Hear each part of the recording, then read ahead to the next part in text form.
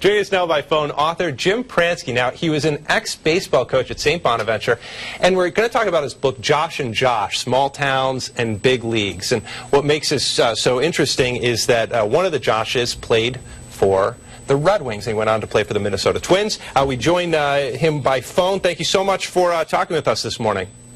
Oh, it's my pleasure. Thank you. Yeah. Now, one of the books, we want to get Josh Rabe, I believe. He was here a few years back, went on to the Minnesota Twins, played ball there for about a year, year and a half. But I know you worked for Quincy University. That's where the two Joshes came out of, right?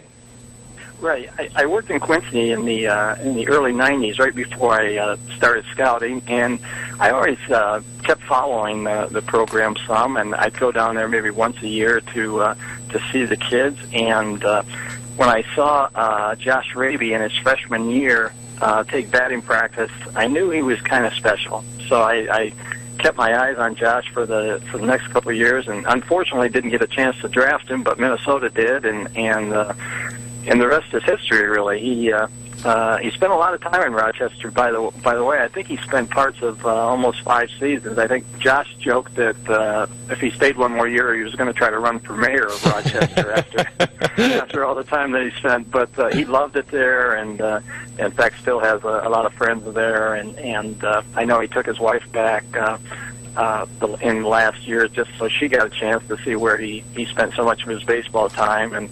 And I've been to Rochester too, and love that area up there in the Red Wings. And it's really a great story. It's really a story about both Josh Rabe and Josh Kinney, and two guys from small towns and small colleges who, by all means, really never should have made it to the big leagues, and they beat all the odds and got there. And it's really kind of an inspirational story.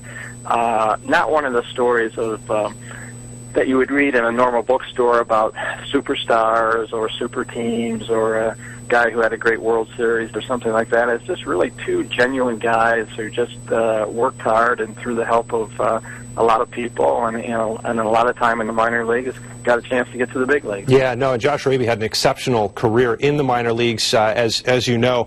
We use the metaphor, make it to the bigs for a reason, because it's such a big deal, and you don't have to go on and have a 10, 15-year career just making it there for one game. How many movies have we seen? What was it like for you to see these two guys come from such humble roots, go to a small college, and both make it to the big leagues? Oh, it was really great. Even though I knew both players well, I didn't draft them, but I followed their careers all the way through, and I was actually at a ball game, professional league game, in June of the year that Josh went to the big leagues, and I think I was about his third phone call that day when he got the call to go to the big leagues, and that really made, even though I wasn't the scout that drafted him, but we did have a good relationship, and I was just so happy and proud that he called me, and he was so excited. And at that time, especially in the Twins organization, it was really hard to break through. Oh, yeah. Especially in the outfield. They were so loaded with Torrey Hunter and Shannon Stewart and Jason Kubel and guys that had Josh been with another organization, he probably could have gotten to the big leagues even faster. Right. But the Twins were so loaded out there, and but he just kept biding his time, and a couple times there were injuries and there were call-ups, and he thought he was going to get the call, but he didn't get the call, and they went through that a couple times, and then finally he got the call, and it's kind of a funny story. He got in, his first role ever was as a pinch runner for the DH in the 8th inning against Tampa Bay, and he was actually on the field for about 45 seconds the entire game, and he pinch ran.